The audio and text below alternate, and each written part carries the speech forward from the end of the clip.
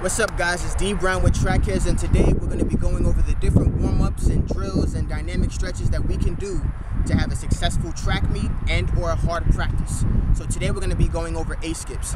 As you saw in the previous video, A marches are like the precursor for A skips, and A skips is like adding a little bounce to it. You're adding a little dynamic movement to it.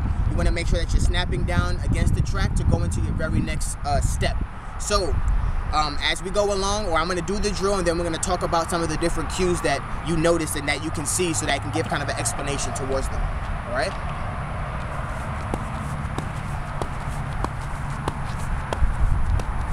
So as I'm doing this drill, it's very similar to A march, except I'm basically taking a very dynamic step as I'm doing the drill. So it's the very same posture, straight up posture, core tight, belly button drawn in. The same posture as when you're doing A march, except you're adding a little bounce to it.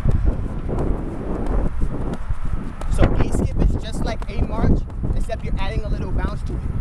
You're trying to land under your center of gravity with the balls of your feet, toes up, posture still the same.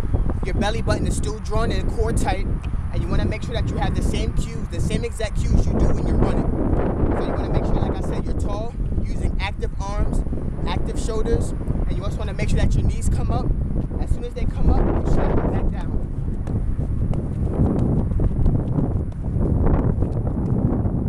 I'll just bring it back around so I can show you from a different perspective, maybe from my left side. So like I said, it's the same exact thing. When you're doing this drill, you want to make sure that your toes are up, snapping it down.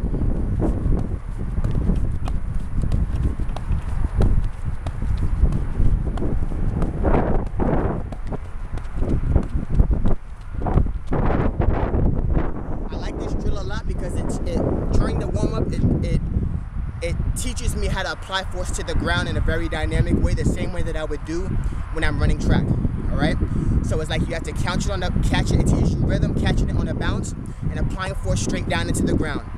All right, so like I said, excellent drill to do before track meet, before practice.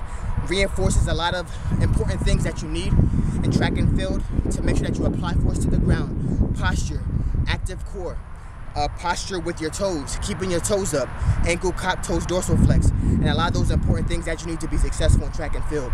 But like I said, we're going to be giving you more and more content as we go along to help you guys in your track meets and your practices. This is D Brown with Headz. Peace.